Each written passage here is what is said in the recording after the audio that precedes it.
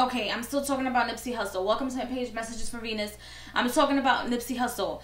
And a few other points that I didn't want to put in the last video is because I want to put these videos in my IGTV.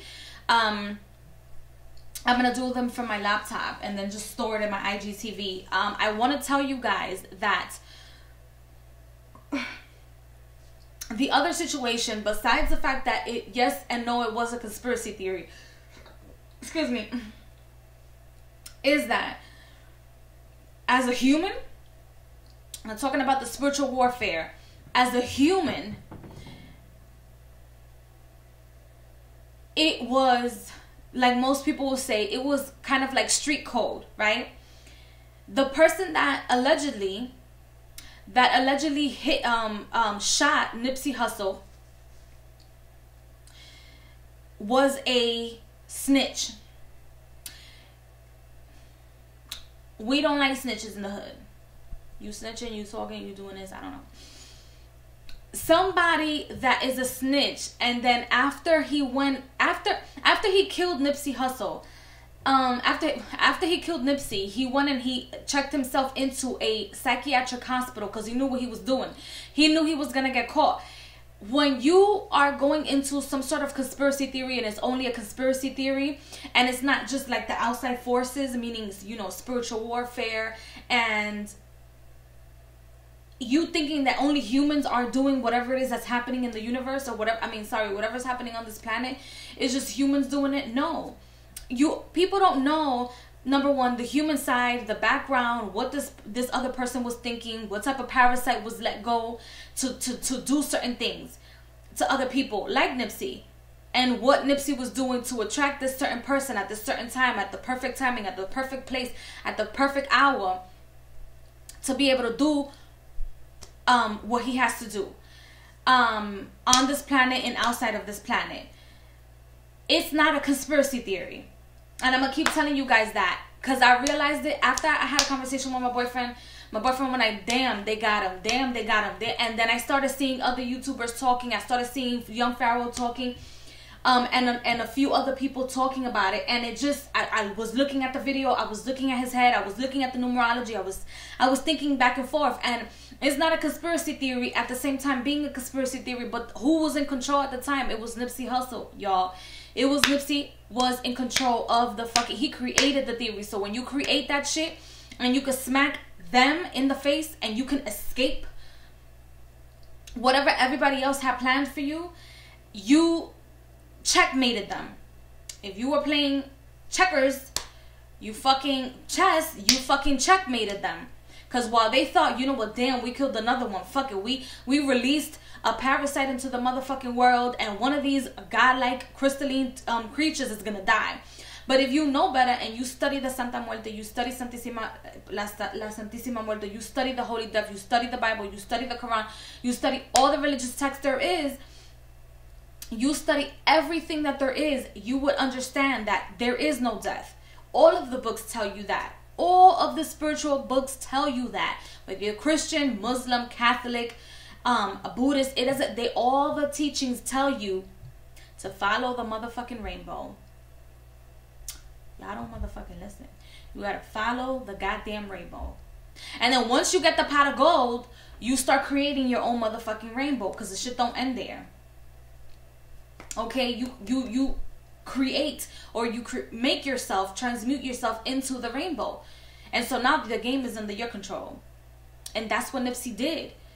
Oh, they want to put these motherfuckers out here, some bitch ass motherfucker. This motherfucker's gonna physically take me out, but he's gonna force me to transmute myself into the ethers. And that's exactly what he did. That's exactly what the fuck he did. That's exactly what he did. And notice the time, the place, the hour, the month, the year that he passed away. He knew. His higher self knew. You know what? These motherfuckers ain't gonna get me. They're not gonna get me. I'm gonna get them. Because first of all, they couldn't enslave Nipsey. All his masters belonged to them. He was not a slave to the motherfucking system. No, he wasn't. He was not a slave to the system. All that money went straight to his pocket. Everything went straight to his pocket. Period. And he reproduced it, and he's going to continue to reproduce it. He's going to continue to reproduce it. You know why? Because now his frequency is getting higher. You guys are out here buying his album, his songs, listening to his music, and where he vibrated while he was making that music in a different type of frequency, in a different type of mindset. It's just a different type of mindset. And now that frequency is being heard all over the world, because he wasn't just an American artist. He was an internationally known artist, rap artist, songwriter, producer, musician. And that's what's important for you guys to know. Stop looking at the physical person just passed away. The physical person just left the planet. Okay? It's not all about that. That's still in the spiritual side. Understand not everything is a conspiracy. Understand that there is a spiritual warfare. And that when they have people out here like these parasites, these fucking snitches, saying everything, doing everything however the fuck they want to do it. They were put out to the system to play chess with you, to play that game with you. And it's up to you to interact with that or not. Then, another point that I wanted to make, not just to the black community, not just to the blood, not to the Bloods, not just to the Crips. We have to recognize one another. We have to understand that even though we have each other's backs, know that you might have your back to the motherfucking parasite. For example, let's say this was somebody's back, right? And I'm facing this way. I'm looking out to the world. I'm looking out to the north side, right? North, south, I don't know, east, west, let's say, right? And my jacket was somebody. You looking at the world. You're fighting for your people. You're getting thrown these fucking lemons, the fucking tomatoes, and you fucking doing sauces and lemonades out here. Okay, no problem. The person that you can give your back to, and that you're giving your back to, and you know is there, and you feel them moving, you feel their energy, you feel them bumping and doing what the fuck you think they're supposed to be doing, could be the next parasite, can be the next person that turns around and they're like, you know what, this bitch, she's moving too much. And it'll be the people closest to you. It'll be your family members. It'll be your friends.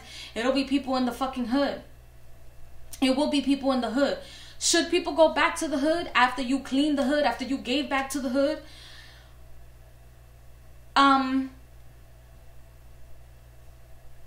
That's a very good question. It's a very good question. I would say yes, but are you going to live in the hood? No. You invest in the hood. Buy back your hood. Do what the fuck you got to do so the hood can give back to you. And then that's when you guys understand that you become Osiris. You become the shepherd. Okay?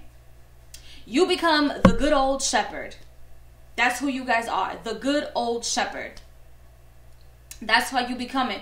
Because now, the other flip coin, or the flip side of Nipsey buying his community back and doing what he has to do, is that at the end of the day, the fucking triangle goes nowhere. Okay, the triangle goes nowhere. There will always be somebody on top, and there will always be somebody at the bottom. So you don't want to be the sheep. You're gonna become the shepherd, and then you can't have compassion when you're up there. You cannot have compassion when you're up there. Sorry, because now you're managing, now you're overseeing, now you're going through this. Your hand is everywhere. Your hand is absolutely everywhere. Okay, now people work for you. Are you going to be like, oh no, because these are people from my hood. Oh no, that's my friend. No, there's none of that anymore. There's none of that anymore. Even though he was a Crip, even though he was killed by his own, which is better?